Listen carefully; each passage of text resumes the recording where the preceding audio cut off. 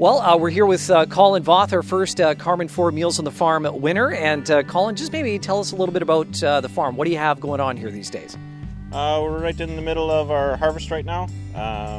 We finished our wheat harvest. Now we're into some pinto beans, and hopefully we can get those off this week. What else were you growing this year beyond those two? Canola, soybeans, and corn. Well, tell us how you found your way to the farm here. Was it something you were always destined to do, or did you kind of make your way here eventually? I was off the farm for a number of years and had the opportunity to come back, and that's where we've landed. Now, was this a case of the farm already being in the family, or how did that work out?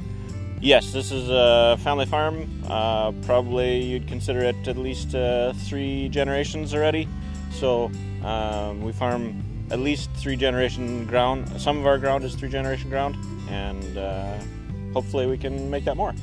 Well, and you've got 4 kiddos on the farm with you, right? Yes, we do. Right on. What are their ages or grades? They are grade 10, grade 7, grade 5, and grade 2.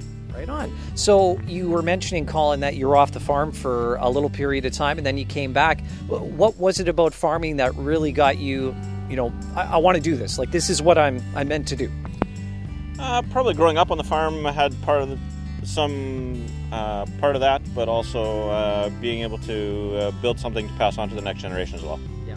What do you enjoy the most about, farming? Like, it's such a different career, if you will, than so many. What is it about it that gets you up in the morning and gets you going?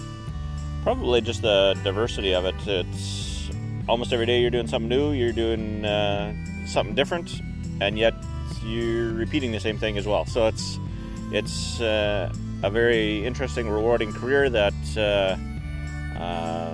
you don't actually repeat that many times in your lifetime.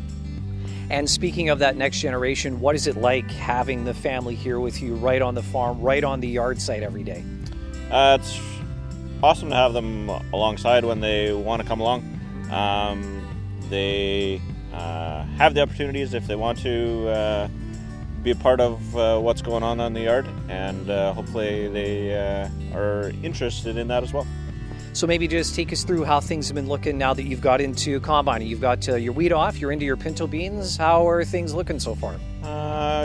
Considering the amount of rain that we've had, we're pleasantly surprised with what's coming off so far. Good. And you were mentioning that your canola looks pretty lush, but still to be combined. Yeah, I think it's going to be a challenge to get that stuff through the combine, but we'll see what the combine says at the end of the day, whether what the yield looks like there. All right. Well, and we got DMM Energy here today, Carmen Ford, Sun Valley Co-op, helping us out with the food. And how did the lunch go down? Did it all work out for you and everyone here? Oh yeah, it was a very good lunch. We want to thank everybody for bringing it down.